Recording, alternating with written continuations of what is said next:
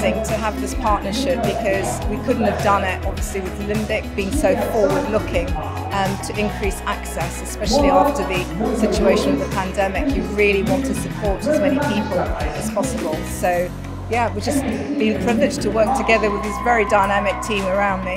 Limbic, they've been amazing, so it means a lot. Yeah, I mean, for us as a social impact business, it's really important that everybody has access to tools like Limbic.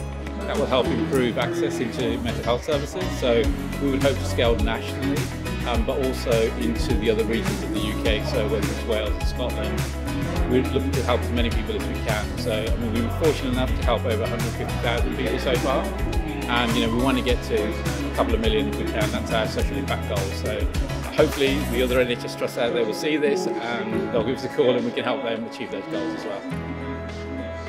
I completely agree. The other thing is that we're also really keen on helping the clinical workforce, so people that work under extreme amounts of burden.